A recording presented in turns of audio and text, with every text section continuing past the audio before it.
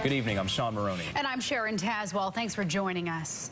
We begin with breaking news. Calls for change tonight from Governor McCrory on House Bill 2. Late this afternoon, the governor issued an executive order where he's asking lawmakers to reverse part of the controversial new law. CBS North Carolina political reporter Bo Minnick joins us live from the General Assembly to explain. Bo?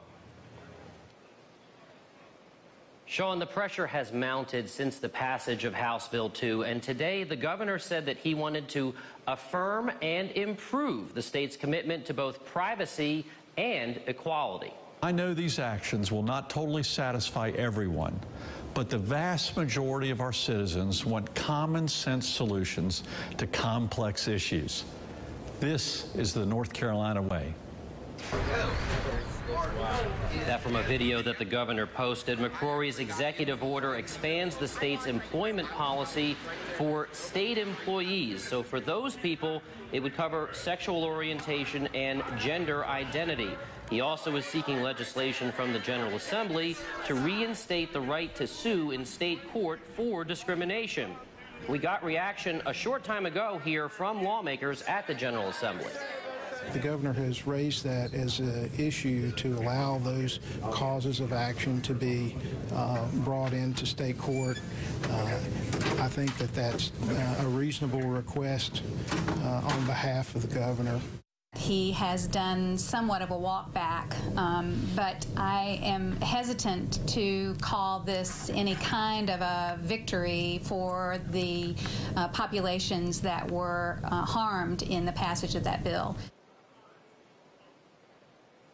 Now ahead at 6, you're going to hear from an LGBT advocate on what they think that this means for this issue, and we'll also take a closer look at ultimately what changes this actually does make to House Bill 2.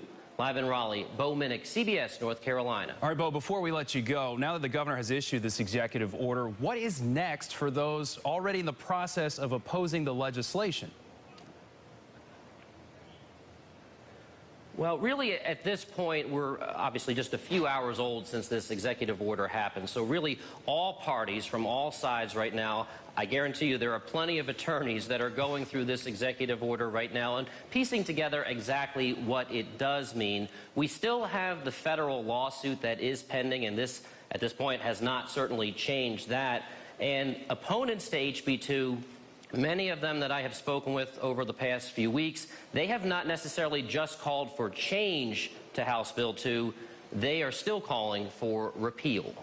All right, just the start of what's turning out to be an even longer process. All right, Bo Minnick reporting live from General Assembly. Bo, thank you. And Attorney General and Democratic gubernatorial candidate Roy Cooper responded tonight with his own statement, in part saying the executive order is, quote, a day late and a veto short. He goes on to say, quote, the truth is this executive order doesn't change the fact that HB2 has written discrimination into the law. Now, despite